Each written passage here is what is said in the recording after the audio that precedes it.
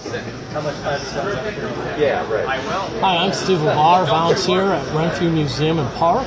We're here today at the second day of the Gettysburg's 46th Annual Artifact and Collector Show. We're briefly going to look at some of J.H. Johnston's work and how he outsourced his gun locks and barrels. This example that we have displayed today is a very unique J.H. Johnston. It's a tiger stripe maple stock with a flintlock mechanism. Johnston would have sourced his locks from manufacturers such as Gulcher of Philadelphia or Parker out of New Jersey. By sourcing those already prefabricated mechanisms, he would have needed to shape his stocks to fit the barrels and the lock itself.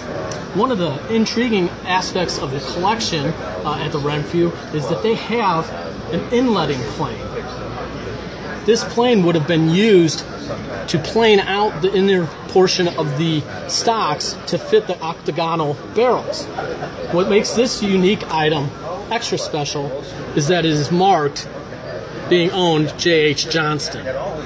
So again, another example of a beautiful artifact from the Renfrew Museum and Park being displayed today at the 46th Annual Gettysburg Antique and Collector Show.